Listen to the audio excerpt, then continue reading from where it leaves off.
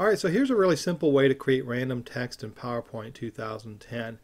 And you might want to use this because a lot of times when you're working with your slides and you don't have content, you just need placeholder text. Sometimes we're just typing on the keyboard real fast, and using this random text technique, you won't need to do that. You can get some really nice looking and formatted text. So let's go ahead and create a blank slide here. So we've got our blank slide, and what we want to do is add our random text. So let's say we'll just, to make the slide look interesting, let's say we've got some placeholder content here, and what we want to do is, we know we're going to have our title here. So let's say we've got this title here, and we'll make it real big. So let's say this is our course, kind of our general layout, and we want to put some random text in here to see what it's going to look like. So what I do is I just go ahead and grab my text box, and then I'm going to drag it and size it to kind of the general layout idea. And then I'm going to type it equal and then lorem, which is like for the lorem ipsum, and then I can do parenthesis and then parenthesis, and this is just going to generate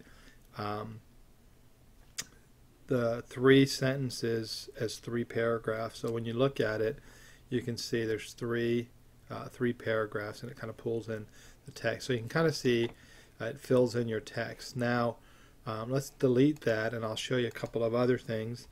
Let's say you want to have more control. Say you want to have 3 sentences and 2 paragraphs. So what we're going to do is we're going to create our text box, and we're going to type in equal lorem and then parentheses. And so the first number we type in is our paragraph. So let's say we have 2 paragraphs. We do a comma, and then we want each paragraph to have 3 sentences.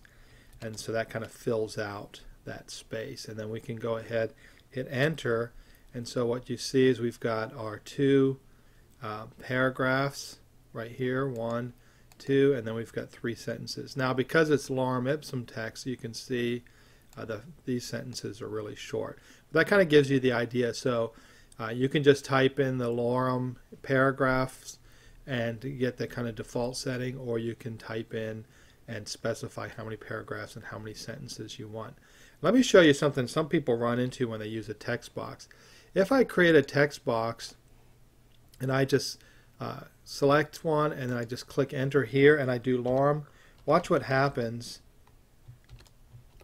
I hit enter. See how it goes way off the page?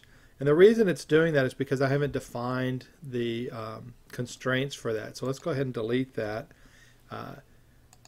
What you want to do is click and then drag to kind of fill your area. So let's say we only want it just right up here, right? So now when I type in lorem, you're going to notice that it stays within the area I define. So you want to make sure you set the width when you do that, and then you're going to not have this sizing issue. The other way, you end up having it go way off the slide, and you have to resize it. It just takes more time to do that. So using the lorem is a great way to create random text for your slides.